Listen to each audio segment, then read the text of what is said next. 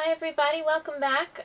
Today I'm going to show you how I do my makeup for an average Friday night performance. Something like this. I'm going to go through just really basic, step by step, just show you what I do, talk a little bit about it. I hope it helps. I want to do some more in-depth makeup tutorials with different kind of looks and different types of makeup you might need for a photo shoot or for on a big stage. Like, this is fairly dramatic because I really feel like as a belly dancer you're still supposed to look like really exotic and really glamorous even at an up-close venue. But when you're on a big stage, it's like the same thing but just magnified. Double lashes, lots of different tricks and stuff. So I'm going to show you some of my favorite tips and tricks, and then also look out, I'll show you how I did my hair as well. This is no heat, you guys. This is all done with rag curls. I've been experimenting with that for a long time and it works really, really well for me. Granted, my hair is naturally curly, so it kind of probably holds it better. But, so keep an eye out for that. Let me know what kind of look you'd like to see, and let's get started. So a trick I use is I like to listen to my set music for the night while I do my hair and makeup. And here I'm asking myself, did I already use my anti-redness eye drops? Yeah, I think I did.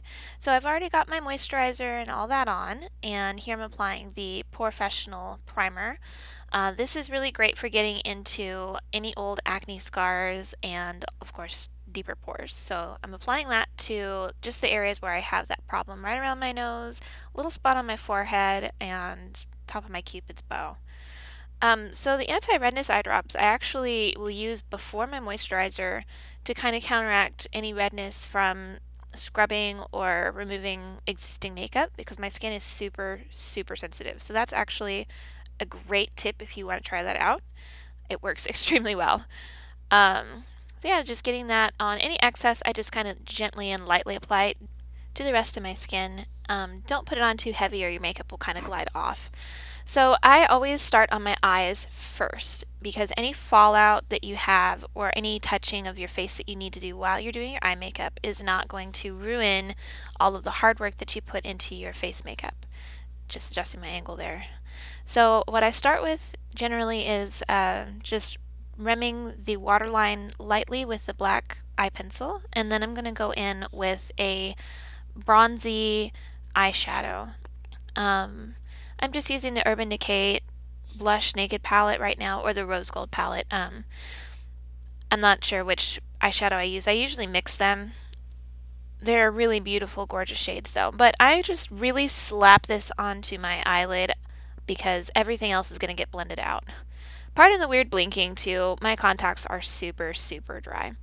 So anyway, now I'm going in with a big fluffy crease brush and applying a dark brown color. And you can see some of that fallout I was talking about. See how I'm not even worried about that because I know I'm going to fix it later. So I just gently blend that up and out, and I like to kind of pull the corners up at the ends towards my my eyebrow. So you can see when I'm looking down, you can really see the shape of that. And I've been doing this for so long that I don't really take that long. I just slap it in there. Okay, so here we're doing a white eyeshadow.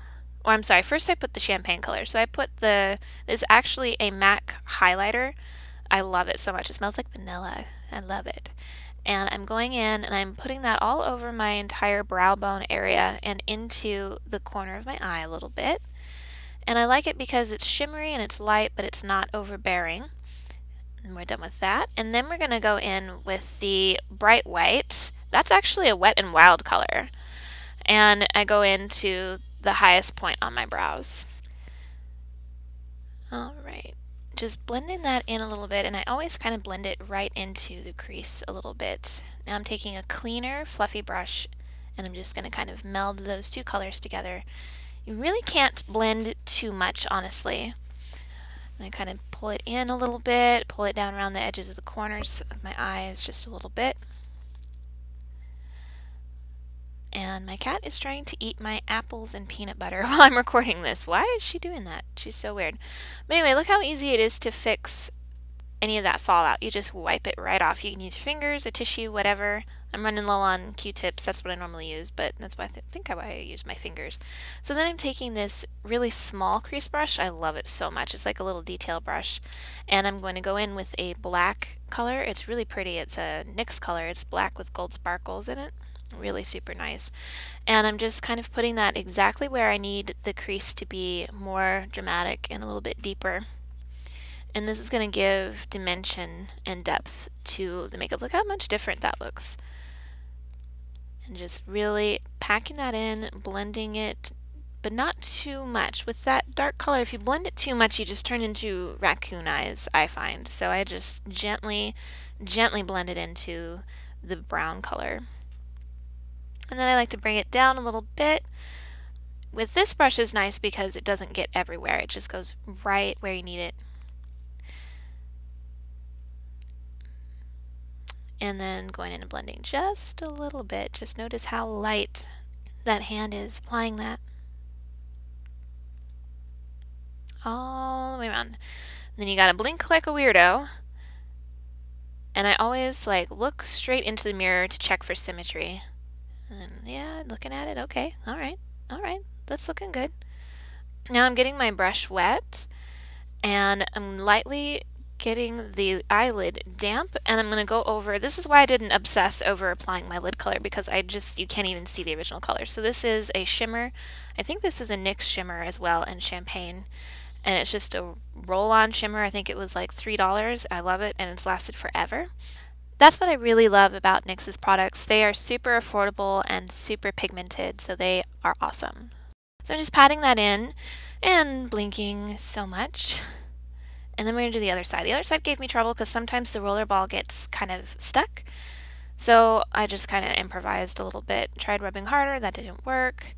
Blink a lot because I messed up my contact, so yeah. Now I'm just going to put it on my finger because it's not coming out. And then I'm going to pat it onto the eyelid. Ta-da! And there we go. Problem solved. And just blending it in, I just pat it to blend. Nothing too crazy. There we go. Feeling satisfied with that.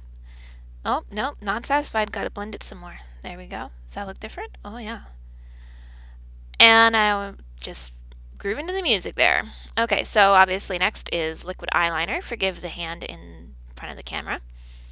So I got some cheap eyeliner and the formula's fine, but the brush sucks. So I'm taking the brush from the more expensive eyeliner and I'm just dipping it into the cheap stuff. Pro tip. And what I do is I just basically, once again, I just slap some onto my eyelid, starting from the inner corner towards the outer corner, and just starting thin and working it as I go. And then what I do is I make a little dot where I think that the tail should go, and if that looks good, then I connect it inward. And the benefit of doing that is that you keep your point sharp, and you kind of avoid having to do that thing where you just keep making the wing longer and longer and longer and thicker until it looks right. So it's a little easier to just connect it back to that line and then connect it to the bottom corner. And I had to let that dry a little bit. And then so here's the other corner. And getting distracted by the music, that was a drum solo, and I was getting really, really excited to dance. Being a weirdo, don't mind me. Okay, so I guess we're done with the eyeliner. I'm looking at it. Does it look okay? Does it look good? Nope. Gotta fix it some more. But I do, oh, there we go.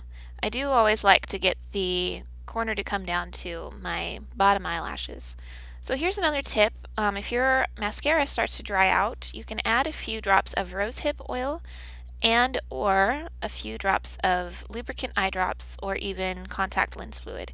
Contact lens fluid actually works really well, and it's always going to be sterile, so it's not like water. Never mix water into your mascara because you can get it contaminated and you can get an eye infection.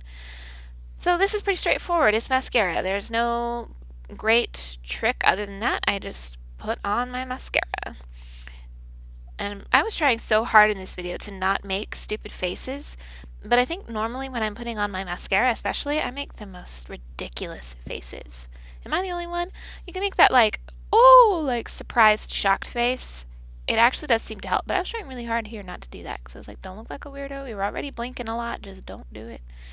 So yeah, so just applying the mascara. I don't like to wiggle my brush a lot. I feel like it makes the clumps worse.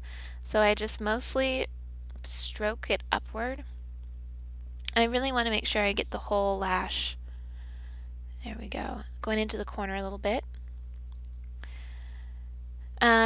One thing I've been using that is just phenomenal is eyelash serum. Oh my gosh. I just started using it. It's already started working. My good friend Josette let me borrow some to try. Oh my gosh, it is a game changer. I know you can't really see my individual eyelashes in this because it's too far away, but let me tell you, I've already seen results. So yeah, using an eyelash serum and then popping some mascara on. Honestly, don't even need to wear false lashes sometimes, although generally I'm a stickler about that. Just wear them anyway, even if you don't think you need to. Okay, so I just decided to skip ahead because apparently I spend a really long time putting on mascara. Never really noticed that before, but when you sit and you watch yourself, you notice things that you don't notice when you're just being around yourself. Okay, so now I'm going in with just a little bit more of that dark eyeshadow and applying it basically between my eyelashes on the bottom. I'm literally just patting this on top of my eyelashes and then it's falling between them. So this skin avoids having those little gaps between each little baby eyelash on the bottom that you can sometimes get when you apply eyeshadow or, okay, I'm being a weirdo again, eyeshadow or eyeliner to the bottom rim. So here I have brushed my eyebrow hairs upward with a spoolie, and this is just what I do every day because my eyebrow hairs grow really fast, so any that stick up I just snip them really fast. And then I'm fixing them again, but I'm going to take I think this is Maybelline Brow Tattoo. It does not stay on for 2 days as it says that it does, but I do like it because it gives the eyebrows a lot of definition and it gives them a little bit of volume as well. So I just kind of gently go in, and I always wipe off the brush a little bit first, but I very, very gently go in. See the difference? And I'm still not done. We're going to go in and we're going to fix them even more, but for now, you can see, oh my gosh, doing your eyebrows makes a huge difference. Oh my gosh, I already feel, even though I haven't done my face yet, I feel like, oh, I look like a person now. So then I'm taking a dark brown eyeliner, and it literally is just eyeliner. It's nothing special. I bought it by accident and wanted black eyeliner, and then I thought, oh, well, this looks good on my brows. I'll just use it for that. So I go in, and this allows me to kind of draw individual hairs, clean up the point of the eyebrow, go in and fix little things, all that kind of jazz. And it really does make a difference, especially in person when you're looking at the brows. They kind of, if the eyes are the windows to the soul, then your eyelashes and your eyebrows are definitely the curtains and the valences to your soul. And we're going to go in and we're going to take forever on this, so I think I'm going to skip ahead again. Oh, what brush am I going for? Oh, there we go, this one. So here I am just taking the Urban Decay All Nighter Foundation, and I really do love this for stage. If you need a nice formula that stays on and stays matte, this is a great product. It's pretty expensive, it's like 40 bucks, but it lasts a long time, so I think it's worth it. I definitely only wear it for performance for the most part because it is really heavy and my skin is sensitive and breakout prone, so it does tend to make me break out if I wear it for an extended period of time. So here I'm going to go in with a stippling brush and go ahead and blend that in. And I really love this brush. It's just one that I got at Walmart. It's like a retractable stippling brush, and it never gives me any streaks and it blends it perfectly. I haven't been able to find any other brush that works as well, so I'm never ever ever getting rid of this one. Yeah, I like to just gently blend that in. You want to make sure you're pressing it into your foundation, but you're not pushing or pressing it into your skin, but not just mashing it around. There's kind of a light hand that the light hand works better for this. And we're gonna blend forever and blink because contacts suck. Then we're going to go in with a little bit more on the inner corner. This particular shade works, kind of doubles as a concealer for me, but if you need a different shade of concealer, this is where you would go in and apply it. Make sure you blend it downward or you're going to look like you've got concealer on. And then I always take it in right through the inner corner. This also helps me, again, I feel like it helps me make my eyes look a little farther apart. I don't think they're too close together. I just think that on stage it looks nicer when you have kind of a very open face, very open eyes, everything, yeah, just helps. So that really kind of sets them apart. Oh, I get it, it sets them apart. I'm so funny. Anyways, going in still, stipple, stipple, stipple. And I'm just blending that outward just a little bit because we're going to go in with this second color here. And this is Maybelline Dream BB Foundation or something like that. And I'm mixing in just a little bit of the other color as well. The Dream BB concealer or foundation or whatever is really nice because it's super lightweight. I wear it a lot in the summer. It also has salicylic acid in it, so that helps me a lot because I have KP, so my skin does not exfoliate at the rate that it should. So I load up on those exfoliants to keep my skin from breaking out. I'm going to get a little bit more. See, mix them together. Look how different those two shades are, by the way. That's what you want for contouring. And we're just going to go in and we're going to add that in, and I'm basically just blending it down my neck. You never want to stop on your face or you're going to get that mask look.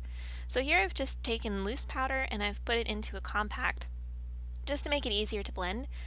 No rhyme or reason here, just going to gently pat that on. I do like to pat versus sweep because otherwise we're going to mess up all the effort we just put into our foundation. You know though, I love this brush I'm using. This is It Cosmetics powder brush. Oh my gosh, if you have an Ulta, you should go in and just touch this brush. Just go and pet all the brushes because they're so soft. Again, expensive, I feel like it's worth it. Some products I get super cheap. Like eyeliner, that eyeliner I got was like $1. The foundation, I always get expensive foundation, expensive brushes. And this is the It Cosmetics Bye Bye Redness, and I'm just using this to go into the contour a little bit. It's just enough to not be overpowering, just a little darker. So I actually apply my contour a little differently than most people because I contour my cheek and jawbone together rather than trying to make a big stripe down the center of my cheek. I already have fairly prominent cheekbones, but I also have a fairly wide jawline, I feel like. So when I do that, I feel like I am narrowing my jawline a little bit, which is considered to be more feminine. And I usually, even though I did contour my forehead a little bit here, I usually don't. Kind of just depends on how I'm feeling that day, but sometimes I leave my forehead uncontoured and I contour my jawline because it's going to make my face a little narrower. So anyway, so here's blush. Fairly simple. It's just a NYX color. Couldn't tell you what it is anymore. All my makeup gets so beat up that I can't read the shade names or anything, so I apologize. But I feel like everyone's skin is different anyway, so you need to find colors that are good for you. But I love this. This is really pretty. It's just a nice flush of color. It doesn't look fake. It just looks really bright and makes you look happy and healthy. Then I'm taking a more narrow brush and I'm just blending the edges of that in. There we go. I look so much more alive. Look at that. Oh, I'm a person.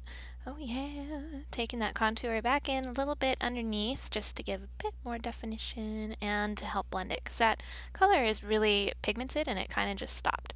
So, school glue. This is my secret weapon because I'm mildly allergic to latex glues, and I heard from a Cirque du Soleil performer that this is actually what they use for multiple shows per night because it is very gentle, it's washable, and it's non-toxic. And Hitler stash. Yep, there you go. You needed that, didn't you? So what I do is I apply to both strips and I just hang on to it for a minute. You need to let your glue set. Think about it. If you're gluing something, if you're gluing paper, it's not dry right away, right? You gotta let it set. So I put it on and then I'm just gonna hold on to it while I put on my lip liner. And I always overdraw my Cupid's bow just a little bit. Just a little tiny bit. My lips are already fairly full. If you have thinner lips, you might experiment with overlining or lip plumpers. There's a plumping lip gloss I've used. It works really well. If you put it on towards the beginning of your makeup routine, it should take effect. And then you can also use the ones that it's like something you put over your lips and you squeeze it and then it kind of suctions them out. Those actually work really well. They do work. Just don't overdo it. Don't make your lips look like two giant pillows, because I think that looks stupid. To be perfectly honest, no offense to anybody who does get lip filler. If you do, more power to you. Alright, so I fill in the whole lip with the lip liner because it is more, has more staying power. I honestly should have let my eyelashes dry a little bit longer, but I felt like this video was getting really long, so I was like, well, we'll just go ahead and do it. So notice that I keep my eyes open while I apply my eyelashes. What you're doing here, you want your eyelashes to stay on your eyes when they're open, not when they're closed. Getting a little excess glue off there. So if you close your eyes and you put on your eyelashes and then you open them, pop, off they come. So two things to help that are to wiggle the lash bands around the first time you wear them and really break that band up a little bit so that they're soft and pliable. And once you wear them once and you get them on, they'll actually stay that shape. So the next time, and this is the second or third time I've worn these, the next time you put them on, you just plop them on. Then you just have to let it dry and you just kind of poke the edges every once in a while really gently just to make sure it stays on.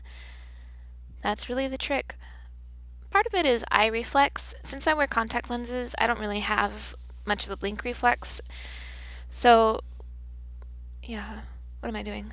I just pointed at something. I don't know what I was doing. I guess I was indicating to myself, hey self, I'm going to put on more lip liner. Be sure to talk about that. And checking on those corners again. And then here we go with the lip color. So this is just slightly brighter, and I use it to create a bit of dimension. I very rarely use just one lip color because I want to make my lips look 3D and pouty and purty. See, that makes a little difference. You can't see a whole lot on the camera, but it does make a difference. So I'm just going over the center. And this is nice. I actually didn't blot any of this because it is a matte formula, and it's one of the velvet mousse things, so it dries. It is really drying out the lips, but it stays on for a show, so I really like that. And if you're using a color that is satin or, you know, a soft finish, you do need to blot and set your lipstick. And here I'm just putting on just a little tiny bit more contour. I feel like that does look better. Little goes a long way, you know? Getting those eyelashes again. And again. They're such a pain in the butt. But there you go. That's basically it.